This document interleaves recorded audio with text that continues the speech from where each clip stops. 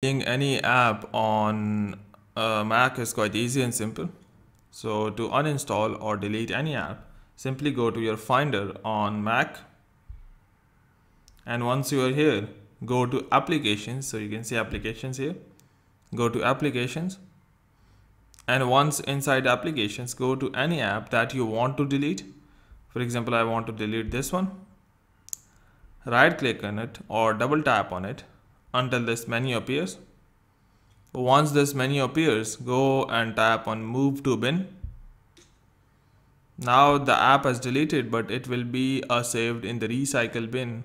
So to delete it from there, command space to launch this Spotlight search, and here type in for storage management. And once here, go to your bin, and in bin you need to find for that program. So here you can see the program is here. Here. So tap on, select this and tap on delete. It says, are you sure you want to delete it? Delete this one. And now you can see you have completely uninstalled application or program on Mac. Hope it has helped you, but before you go, please like, subscribe and share. Thank you.